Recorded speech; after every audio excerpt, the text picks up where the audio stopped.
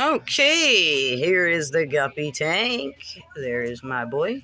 I don't have names for them yet. And yes, I do name my fish. And then I have 2 females in here.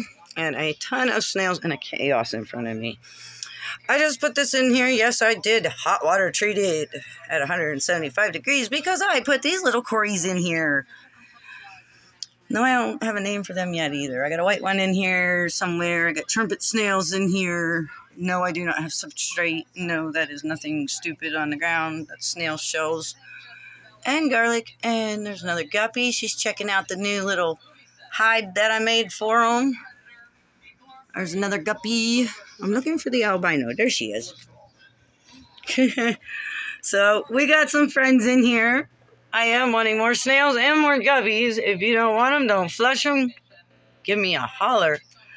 But I did just add that, and somebody asked me why I do that. That is for my fry whenever they start giving birth. You don't want them going up in your filters. Normally I use knee highs, but lately I found that out to work better, and I can actually take that duckweed off when it builds up and let it get the heck away from there. But alright, there's my tank. Try to back up here with this freaking broken foot.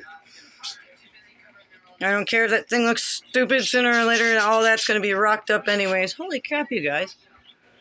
Chaos, what are you doing? What are you doing? And there she is.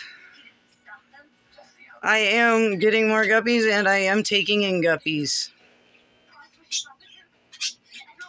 And that's duckweed floating around everywhere. I gotta fix that, so I'm getting off here.